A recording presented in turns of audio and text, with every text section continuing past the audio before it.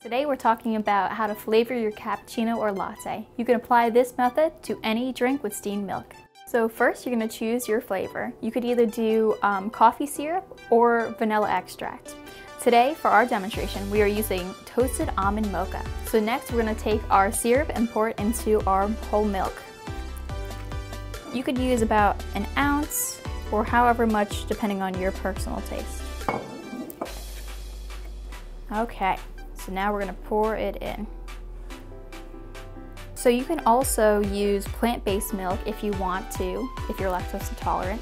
Today we're using whole milk because it's just easier to froth and it's sweeter. Next step is frothing. Always purge your steam wand before using to get all the excess water out.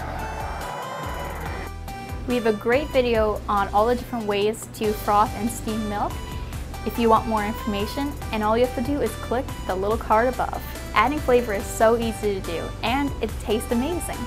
Please like and subscribe to our videos and follow us on social media to get all the latest info. And until next time, coffee first, everything else after.